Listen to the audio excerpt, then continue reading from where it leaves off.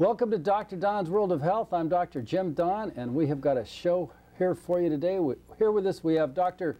Allan Oolo Austin, Olympic doctor, Olympic chiropractor from Toronto, from Estonia, and he's here in Los Angeles. He's here in Long Beach for us today. Welcome, Dr. Oolo Austin. Thank you. Hey. So you just got back from the Olympics. Yes, I did. You were with the Estonian team. That's right. Tell us a little about that.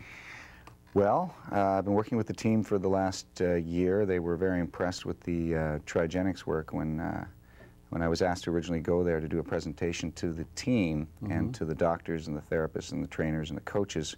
I did a presentation to all of them demonstrating the incredible effectiveness of Trigenics in injury treatment, in injury prevention, and also, importantly, the breakthroughs that we've made in sports power augmentation, which enhances performance significantly without drugs.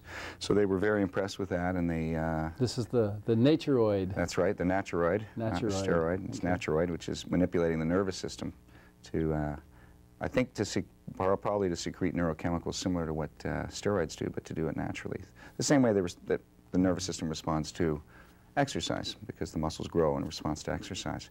So this is, I just want to interrupt, this is your second trip on this show. Yeah. And we learned a little bit about Trigenics, about the three-phase, and as you go through and tell your Olympic story with the Estonians and all that, kind of touch on, give us a refresher on Trigenics, please. Well, Trigenics, Jim, is a neurological treatment system that instantly relieves pain. It accelerates healing, and it increases muscle power and strength. And the way it does that is by resetting or rewiring the way that the brain communicates with the body and the brain communicates with the muscle system. And it sort of resets that communication to enhance muscular performance and to accelerate healing, because the nervous system is in control of the muscular system, and the muscular system, of course, moves the body. And so when people have impairment in their neuromusculoskeletal system, or the nerves and the muscles and the bones, what happens is when somebody has an injury, the muscle that's injured or damaged or stressed, the sensors inside the muscle get mixed up and they stop sending the proper signals to the brain. And the brain then, which is trying to coordinate movement by registering these signals, doesn't send proper signals back down again. And what ends up happening is a loss of strength in that muscle, and no matter how much you exercise, the muscle strength never comes back properly. Or the other thing that could happen is the muscle could become chronically short. So the muscular system goes into a state after injury, any type, even a motor vehicle accident or something like that. So the chronically short is more of a mechanical, like, length of the muscle thing. It's mechanical, but it's still neurologically controlled. It's a facilitated muscle that's chronically facilitated, which means chronically overactivated. And the weak muscle is a muscle that's chronically inhibited. The signals aren't getting through properly. And so what we do with Trigenics is, first of all, we have an assessment system where we can assess the entire body for these imbalances neurologically. And we draw a whole map of the body, because the whole body works together. If one muscle isn't working properly and it's short or weak, that actually causes other muscles to work improperly, or to overload other muscles that are trying to move, especially in athletics where the person's constantly trying to push himself. You know, I just had a swimmer, an Olympic swimmer that I was just treating, and she said, "Oh geez, my coach keeps telling me to try to kick my leg, but I just can't seem to get the technique on that side." And I checked the muscles in her legs, and the muscles that were responsible for that leg kick weren't working properly. They were neurologically inhibited. And once we corrected that, she went back, she said, "Oh my God, I can't believe how much better I'm swimming, and my coach can't believe it either. I finally got the technique down." She would never have been able to do the technique properly if we hadn't done that.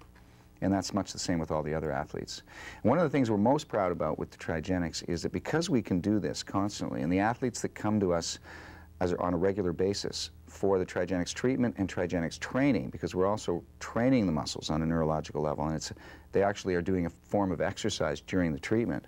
The athletes that come regularly, once a week, I've never had one that's had an injury that's inhibited them or stopped them from performing. That's very big in sports medicine. So we've discovered a way to prevent injuries, which is huge, and we've also discovered a way to enhance performance naturally without drugs. And that makes Trigenics very, very exciting and very cutting edge. So before we're finished on this show today, we're going to have an Olympic hopeful athlete and another competitive athlete, a couple of athletes you're going to work with and give us some demonstrations of this. So you did very well in the Olympics, I understand, for the Estonians. Yeah, they won 3 medals, and 2 of them were my 2 athletes. So they were very happy with me, and I was very pleased. And both of those athletes publicly declared that they would not have been able to do that without Trigenics. So, and they did that in the newspapers and the media. So that was really great for us. That's good for your whole institute. Very good for the institute. You have an institute in Toronto. Yes. And you have another one in Estonia. Tallinn, Estonia. Tallinn, Estonia. Yeah, the European Institute. And is it correct you were awarded an honorary gold medal? By the Estonian Olympic team, that's right, for the work that I did with the athletes. They were, the president of the Estonian Olympic team awarded me this at a dinner, awards dinner. Congratulations. Thank you. That's, yeah, definitely an accomplishment. Thank you very much. Anybody. So you're going to continue on. I mean, you'll be with the I'm working Olympics. also with the Estonian Winter Olympic team now. I've already started work with them, and they have a gold medalist and a couple of silver medalists. And Estonia, by the way, in the last Olympics won the most coveted award, which was the gold medal in decathlon. It was won this year by the Czech Republic, but in the Sydney Olympics, Estonia won the gold medal in decathlon. So for a small country, it's got some really great athletes, and it's number 3 in the world for number of medals won for the size of the population over the history of the Olympics. Wow. So it's got a good team. They're very athletic people. Wow. Yeah. Who'd have figured? I had no idea. Who'd have figured, yeah. I had no idea. I was in the service with a young man from Latvia, which I believe is a neighbor. Right next door. Right next door. Yeah. Right. He joined the U.S. Marine Corps to become a U.S. citizen. And, the Latvians have a great hockey team, and the Lithuanians have a great basketball team. all right. Yeah. Well, so do you speak those languages? Estonian. Well, they're different languages. I am Estonian. Oh, okay. Yeah. So I do speak some Estonian, but not Latvian, Lithuanian, completely different. All right. Yeah. Well, thank you, ambassador from a world citizen here. How does it work? How does it work? I How does you it work? I knew you were going to ask me that. There you go. We combine 3 treatment protocols simultaneously for a cumulative neurological effect. And those 3, so the 3 treatments that we apply at the same time are reflex neurology. We have the patient actually move in certain ways that stimulate specific reflexes that we want to facilitate and use to change the wiring, to change the signal pattern, if you will. And we can do that by stimulating these reflexes. So we use reflex neurology. That's the one of the Trigenics. It's 3. The second one is what we call cerebral pulmonary biofeedback, or just biofeedback. Biofeedback essentially... Cerebral pulmonary biofeedback. That's brain, breath, coordination. Exactly. That's right. Brain breath coordination is a specific way to breathe, a specific way to visualize what's happening. All of these things have been proven scientifically to be effective singularly, but when you combine them together, they're cumulative, they add up, and they give you a much more dramatic effect. And the biofeedback component, the doctor or the therapist is actually talking to the patient a lot during the treatment and letting them know whether they're moving properly or not, and trying to teach them how to engage the reflexes that they need to engage in order to manipulate the nervous system in a way that changes that brain-body communication. So we have the biofeedback component, and the third component is manipulation of the sensors inside the muscles. So we actually manipulate the muscles in a way that stimulates the nerve sensors, or the mechanoreceptors, is what we would call them.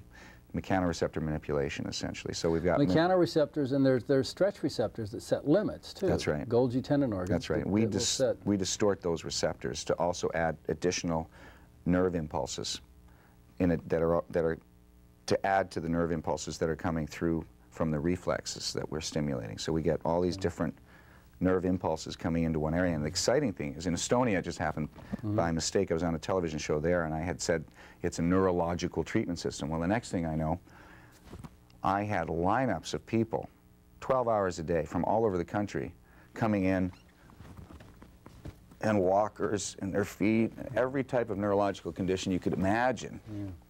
From, all these motor vehicle accidents, spinal cord damage, brain damage, from aneurysms, this, that, everything that you can imagine, strokes. And I started having to modify the Trigenics procedures for these people because they're so limited. And we've got some very exciting video footage where we've actually had people that couldn't lift their foot, dorsiflex their foot at all, as you know, a lot of these patients. And within one treatment, they're actually able to do that. I've had people crying. And people actually able to take steps where they were never able to take a step before. So it's definitely a neurological treatment. It definitely affects the nervous system in a big way, and kind of excited about doing some research to find out why that's happening, because it's pretty big. Well, yeah, that's the big deal. I mean, you're in town training other doctors too. That's you right. have a training program. Yeah, you have an institute in Toronto, but you travel around the world. Teaching Trigenics to other doctors, yeah, that's what we're doing here right now. And this is our third class in Los Angeles. We're also going to be teaching in San Francisco. But we've got doctors in Australia. We've taught a course there.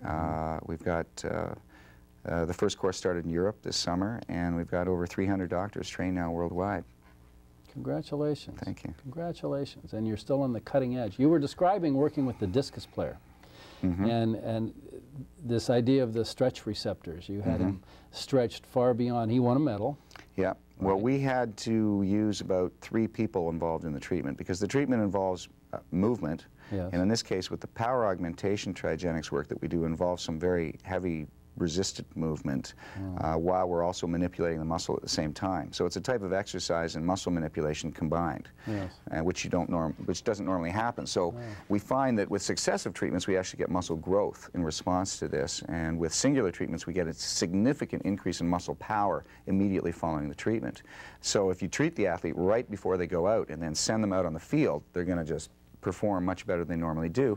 And he ended up throwing 2 meters farther than he's ever thrown following this power augmentation treatment that we gave 10 minutes before, right in the stadium, right before we sent him out into the field. And then we went to the front row there and we watched him, and we just watched his disc go, and it was the first throw that got him a medal. So it was a lot of fun. The judo was an entirely a little more complicated, because with judo, the judo champion, Indrek Pertilson, he's the heavyweight division. He's fighting guys that were, he's 110 kilos. He was fighting guys that were up to 200 kilos, almost twice his weight, because there's no limit. So some of these guys were like big gorillas.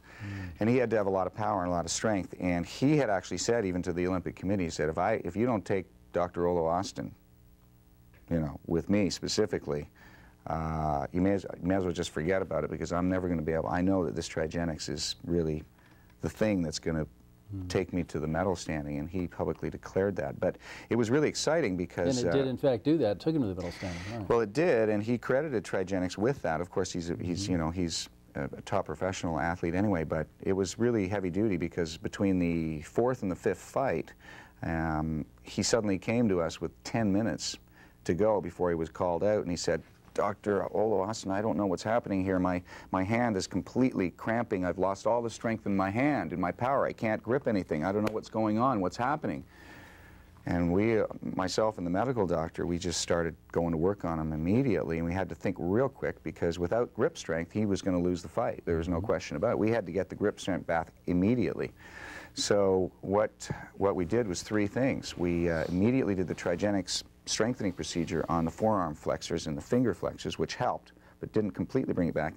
Then he had herniated a disc in the last Olympics, the last World Championships. So we went to the disc and we did chiropractic manipulation on the neck. That got the neck working again and sending the signals down into the arm. And then he had lost so much water that we thought that maybe there was some electrolyte loss. So we got him drinking some electrolytes, and I got the MD. The MD gave him a shot of magnesium, and we threw him out onto the mat, and away he went, and he was fine. But it was pretty hectic. We were all sweating. That's great. That's great. Dr. Lorena Bina, one of your doctors here in Southern California, has brought a couple of her athletes for you to work with. As you were telling me that story about the discus player specifically, about increasing his range back there, I'm thinking about my golf swing, Trigenics is huge for golfers. I'm sure. Huge. We've been in a number of golf magazines. It can increase your drive range hugely. And increase the ease with which you swing, which is important. That would be good. You don't want to try too hard. It was just like the discus thrower. I also do mental work with all of the athletes, where I put them into a subconscious post-hypnotic suggestive state. That's aside from the Trigenics. And we do a lot of mental work with them on a subconscious level. And before they perform, they actually they put themselves into that subconscious pre-programmed state. Part of the things we program into them is to completely lose their mind and to just simply go and to be completely relaxed. Because a lot of athletes tighten up due to the mental stress, and they lose it, and then they just don't perform The competition is where the rubber Yeah. meets the road, you know. Yeah. You can practice all you want, but when you're face to face with the competitor. Yeah. Well, I tell you what, we're going to take a short break here, and then we're going to bring a table out and a couple of athletes, and we're going to get to see you do your thing, and hopefully to their benefit, and we'll all learn something, and thank you very much. Okay. All right, stay tuned. We'll be right back. Welcome back to Dr. Don's World of Health. We are here with Dr. Allan Oolo Austin, Olympic doctor, Olympic chiropractor, and we have some athletes to work with. Right now, he's got Mr. Marvin, kickboxer, competitive athlete from, actually he's in Buena Park? Anaheim, Southern California. Anyway, he's got a little shoulder problem, and Dr. Austin, show us what you do. It's actually Olympic trigenist. I'm the first trigenist or registered Trigenics practitioner to apply Trigenics at the Olympics and to be officially with the team. Trigenist. Trigenist, yeah. Okay. Kind of like Olympic dentist. Trigenist. Dentist, but trigenist. I think we've actually got that on a tag in there. The Olympic Trigenist chiropractor. There we go. Yes. Okay.